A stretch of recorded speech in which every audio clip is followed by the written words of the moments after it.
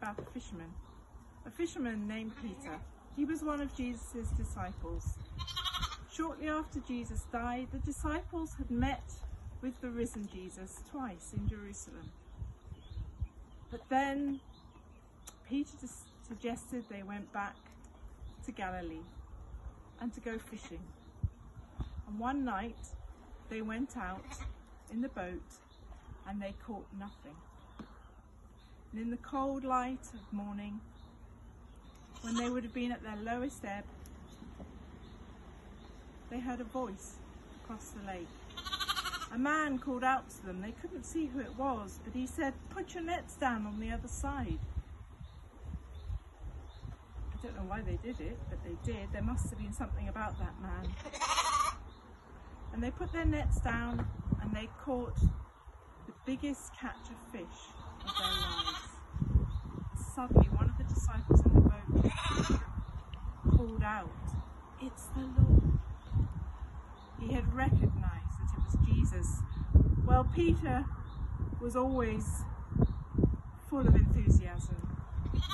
He couldn't wait for the boat to get to shore, and he jumped into the water. He must have been so cold. And he swam to the shore, and there was Jesus, waiting, with a fire going, with bread, cooking fish. And when the men brought the rest of the catch ashore, he said, "Bring some of your fish," and he made them breakfast. I bet that was the best breakfast they ever had. And then Jesus called Peter to one side and he said to him, "Peter, do you love me?"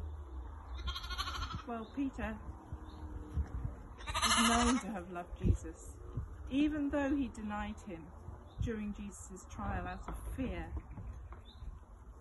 Still, everyone knew how much Peter loved Jesus. So Peter said, "Of course I love you." Jesus said something strange. He said, "Feed my lambs." And then he said to Peter again, he said, "Do you love me?" He said, "Well, you know that I love you." And Jesus said, "Feed my sheep." And then a third time he said to Peter, "Peter, do you love me?" Well, Peter was really hurt this time. And he said, "Lord, you know that I love you." And I wonder if Jesus looked at Peter with love and understanding and compassion. And he said, "Care for my sheep."